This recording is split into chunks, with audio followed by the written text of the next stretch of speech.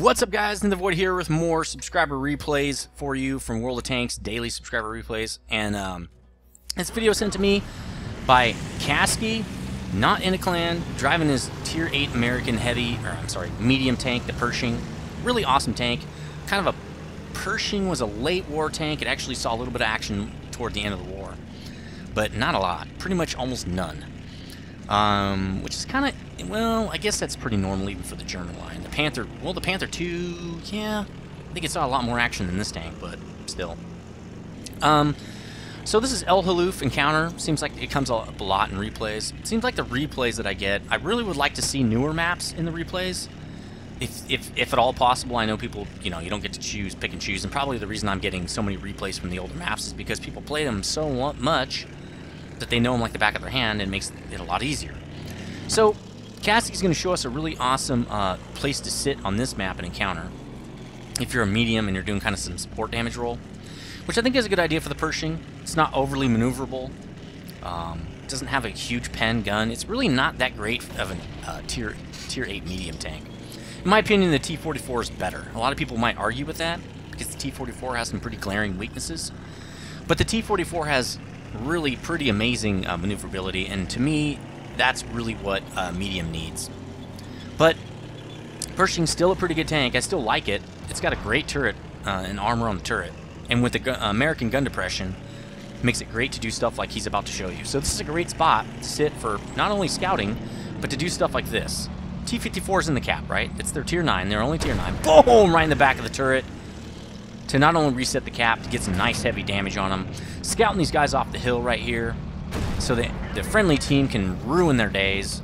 T-29, probably a better matchup against the Pershing in a straight up punch you in the face match here. I don't think I'd be going face to face with that guy. So T-59's strategy here to just sit in the cap, or T-54, and just get the kill is kind of stupid. Now, Kasky, I think, kind of does it wrong here. He should be preserving his shots a little bit better for this kind of opportunity. Boom! Again in the back of the turret, where the armor is super weak on the T-54. Getting the nice shot. This shot, I would not have taken that shot. Just chill, man. You've got plenty of time on the counter. Here's another shot at the mantlet. Yeah, it's not going to go through, buddy. So remember, just conserve. He's going to move his turret. He's a dummy. See, he did it again. And he hits the rock. Again, Kasky, be a little bit more patient. Just sit right there. Don't even move. Just leave your gun in that one spot. Yeah, you obviously got to back up, but really still doing a good job. I'm not saying this is a horrible job or anything. Just trying to help you out.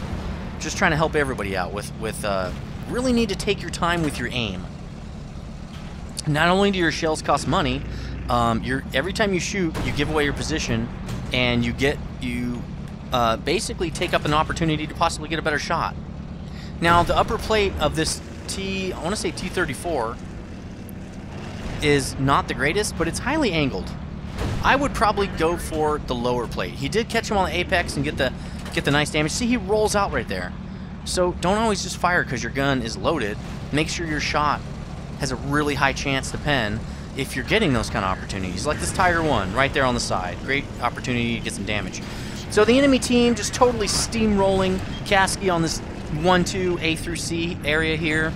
They should have an easy time steamrolling the friendlies. Highly angled top plate on the T-34. It's actually angled even more than it would be on the flat ground, since he's kind of pushing up a little bit. Not a great shot there. So at first I thought, oh my god, this T-29 is pushing Kasky up there. This is really not cool. A lot of noobs do this.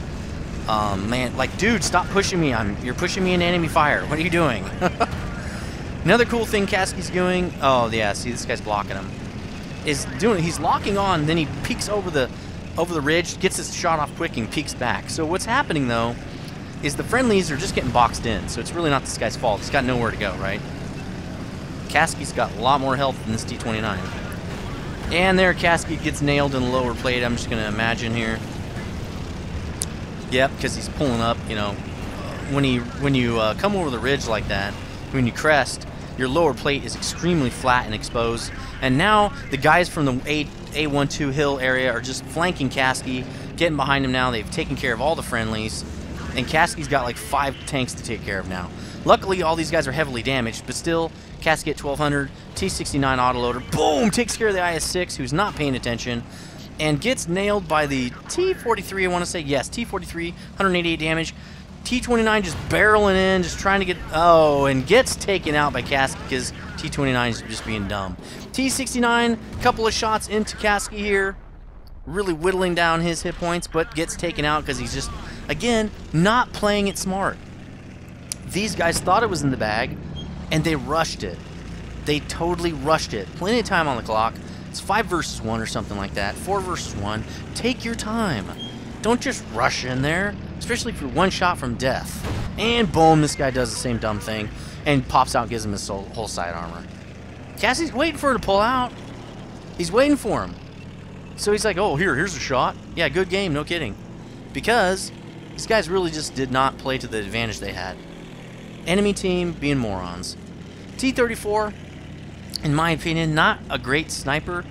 Probably should have pushed with these other guys and maybe used his turret to his advantage a little bit and brawled a little bit. I think it's not a bad brawler in my opinion, and its gun accuracy is horrible. Anyway, great game by Kasky here. A few issues he can work on, I'm sure, just like all of us. Again, I'm not perfect either. But again, great games. Please send your good replays to dgnetsubmissions@gmail.com, and I'll see you again tomorrow, guys, again for another replay on daily subscriber replays. This is nethervvoid saying stay frosty.